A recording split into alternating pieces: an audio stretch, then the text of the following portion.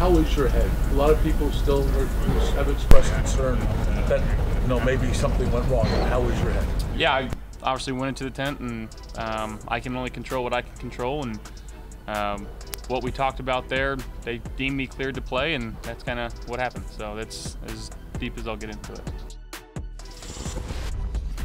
See, this gets back to the tension that exists in football between getting the best players on the field and engaging in actual health care.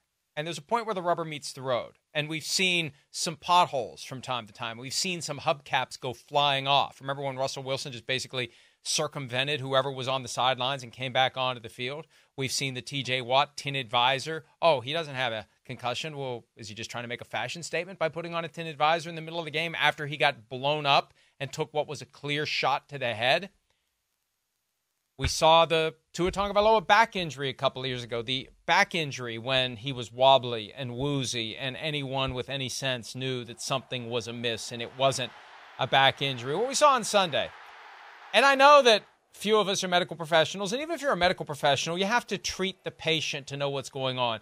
The head hits the ground, and there's distress in the aftermath as teammates and trainers come to him. He explained he rolled his ankle. They were testing him out in the tent. They found out while he was in the tent that he needed a concussion evaluation. 6 minutes and 6 seconds of actual clock time, 2 minutes and 30 seconds of game time. He was back with smelling salts on the way back to the field, which is not exactly an ideal look in this situation.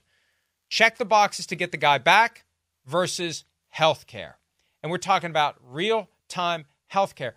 And the point that Dr. Julian Bales made to me years ago, and I was talking to somebody else recently, and this came up again. You can't properly do a concussion evaluation in a nylon blue tent